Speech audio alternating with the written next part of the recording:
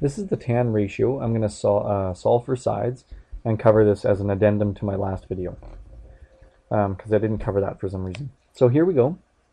I'm just going to run through a few examples here. It's not too hard. So we'll see how this works. Again, I'm going to label these sides. So from my angle, I have the opposite, and right next to it I have what's called the adjacent, just so you know which one goes on the top and bottom of your fraction. So I set up my ratio. I know it's opposite over adjacent because tan is TOA, opposite over adjacent. So I have tan of my angle 41 is equal to my opposite, which is x, over my adjacent, which is 18. So this tan 41 is just calculator work. So I type in 41, I hit tan, I get 0.869, and that's equal to x over 18. The next step is algebra. And your algebra steps are, how do I solve for x? How do I get it on its own? Well, right now it's being divided by 18. So the opposite of division is multiplication. So I multiply by the bottom value, which is 18, and I multiply both sides by 18. On the right side, the 18 cancels with the bottom. So on the left side, I have my 0.869 times by 18, which is equal to 15.6. So 15.6 is equal to x. That's how to solve if your number is on the bottom, and you can just simply multiply. The second example here, same thing. I'm still going to label my sides. So right across from my angle 25, I have the opposite, and right next to it, I have the adjacent. So I'm still using tan, and remember tan is opposite over adjacent. So my opposite side this time is y. My adjacent side this time is 25. So then what do? Same thing as before. Tan of, whoops, I forgot my angle, 25 degrees. So tan of 25 degrees, that's what I would work out first.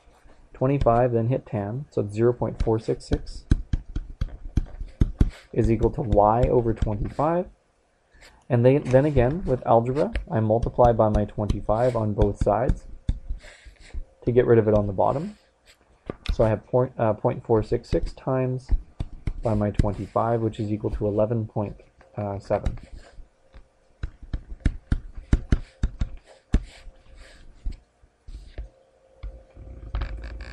Okay, let's look at a real-world example here. What if you're standing and looking up at a tree? And I've done this with my grade 11 or 11 or 10 class before, where I've gone outside. We've had these things where we could measure the angle to the top of a tree, and you can actually use a measuring tape to measure your distance from the base of the tree. So just like before, I would label my side, so right across, and I'm trying to figure out how tall the tree is. So right across from my angle is my opposite, which I don't know, and adjacent, I do know, which is 13 feet. That's what I measured. So I know it's tan again. Remember that tan is opposite over adjacent, so let's call this value x. Let's call the adjacent, or the adjacent, the bottom is going to be 13. I forgot my angle again, I keep doing that. So it's going to be tan of 13. Don't write tan, just something, sorry. So tan of 13, my degrees, my 13. Tan of 68, which is my angle, equals x over 13. So again, I'm looking for my height. So how do I do this? Oh right, yes, I solve for 13, tan of 13 first. So I have 13 tan, oops, 13 tan. So I get 0.233, or 0.23. Now notice that you know the numbers on the bottom right now, so I'm going to have to multiply by 13. So you can do it all in one step if you want to. So my x value is going to be equal to 3 feet. So it's a very short tree. So tan of 68 was 0. Remember? So 68 tan was 2.47. How did I get the other one? Let's try that one more time. 68 tan is 2.47. That makes more sense. So 2.47. Notice how my answer was odd. I noticed, well, that tree's really short, so I redid it. Now what I do with that is I multiply by my 13 on both sides.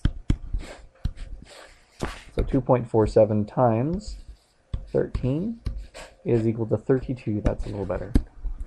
32.17 feet is equal to x. So that's how high my tree is. Just make sure that your answers make sense. I'm just going to go through one more example, because sometimes when you're solving these questions and you're given your angle of, say, 20 degrees, let's say we're given this side this time. Let's say that's 10. And now I'm looking for this bottom side. So we set it up the same way, only this time my opposite is going to be 10, and my adjacent is going to be x. So I have tan of 20 equals, what's my opposite? 10.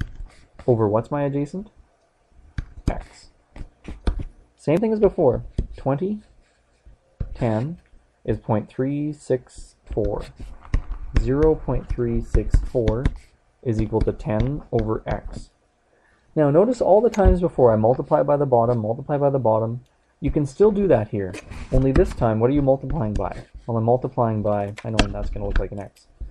I'm multiplying by x to cancel it off at the bottom, but I have to also multiply the other side by x. So what happens when I multiply by x? Well, on the right side it's gone. I'm left with just 10. And on the left side I'm left with 0.364x is equal to 10. Right? Now I still have to solve for x. I'm still trying to find that bottom side, but how do I do this now? Oh, right. So now this is 0.364 times x.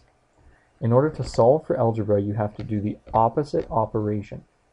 The opposite of multiplication is division. So I'm going to have to divide by 0.364 on both sides. Notice I wanted to solve for x. First of all, I had to multiply it out to get rid of it on the bottom, because it's on the bottom of a fraction. Now that it's off the bottom of the fraction, it now goes to the other side. And then to get it on its own, I have to divide, because right now it's being multiplied. So I have 10 divided by 0.364 is 27.5. So x is equal to 27.5. Notice this is how you solve if your x or your variable is on the bottom. This is how I usually do it. There are other ways that you can do it quicker. I guess there is some kind of a shortcut method, but this is kind of the way that I do it. It makes more sense to me. Multiply the variable up, get it to the other side, and then use more algebra to divide it to get it out. 27.5. So there's a good video showing tan ratio, how to solve for sides if the variable is on the top, and sides if the variable is on the bottom.